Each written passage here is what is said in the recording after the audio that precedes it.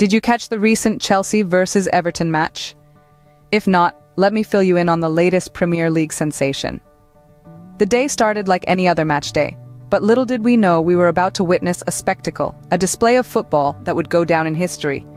Chelsea, in their pursuit of a European spot, were up against Everton, a team grappling with the threat of relegation.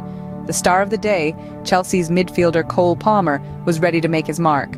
As the whistle blew, he was on fire, scoring a hat-trick in the first half itself. His performance was nothing short of mesmerizing, a masterclass of skill and precision.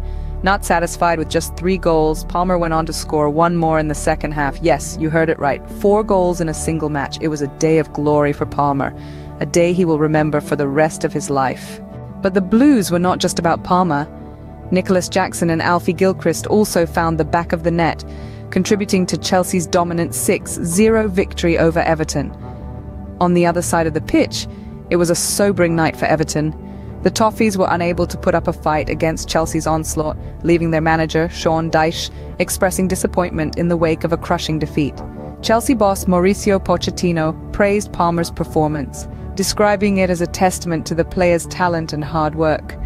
Indeed, it was a day of celebration for Chelsea, a day that saw them take a significant step towards their European ambitions. On the other hand, Everton, now a 16th in the league, are facing the grim reality of relegation. Their defeat at the hands of Chelsea has further deepened their crisis, putting them on the brink of a drop to the championship.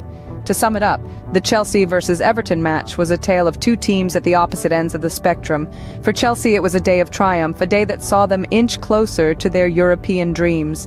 For Everton, it was a day of despair, a day that brought them closer to their relegation nightmare.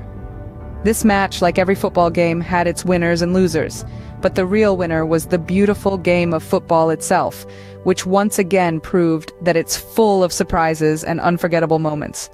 After all, who could have predicted a 4-goal haul from a single player?